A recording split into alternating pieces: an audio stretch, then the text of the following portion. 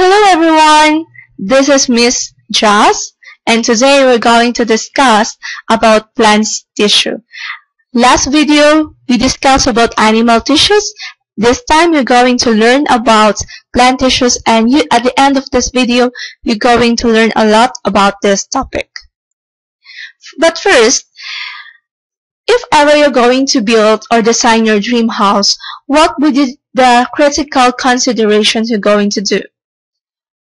I'm sure you'll not only include the thinking about the materials you're going to use, but also you're going to consider the energy sources, thermal regulation, security size, light absorption, and waste disposal, and many more.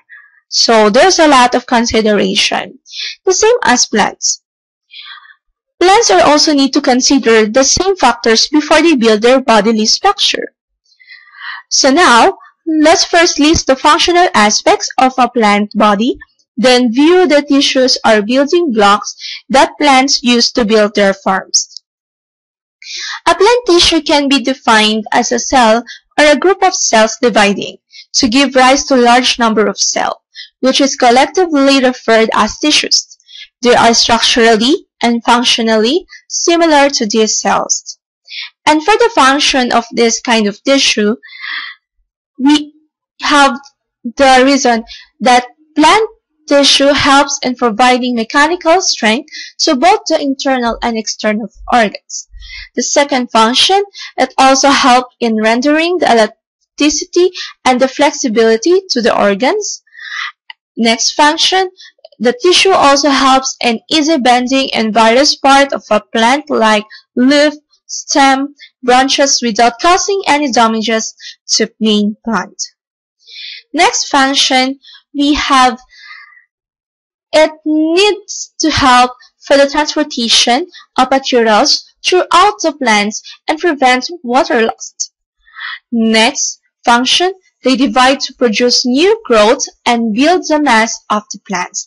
And last, they also involve in various cellular processes or metabolism like photosynthesis, regeneration, and respiration, and a lot of cellular processes.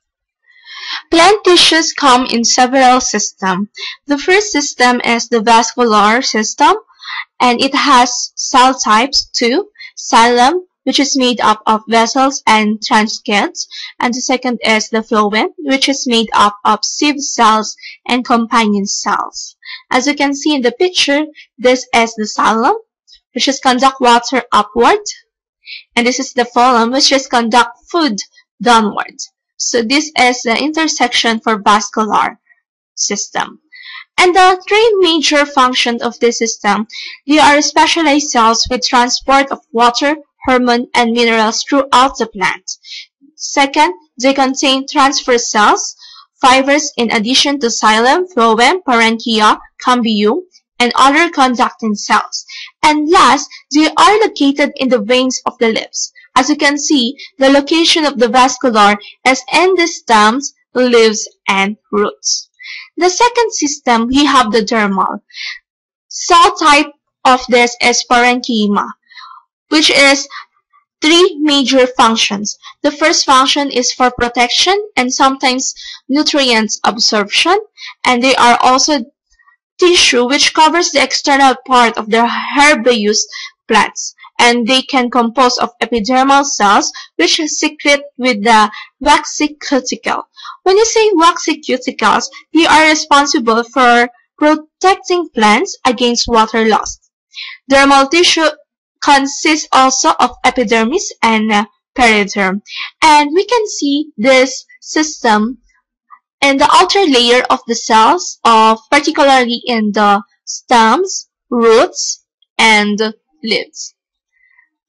The third system is the ground system. It have three types cells. First is parenchyma, collenchyma, and the last is sclerenchyma. And this system have three major functions.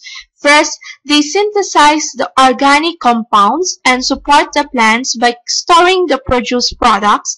Second, they are composed of parenchyma cells and also include parenchyma and coelencyma cells, which is involved for the storage processing of physical support.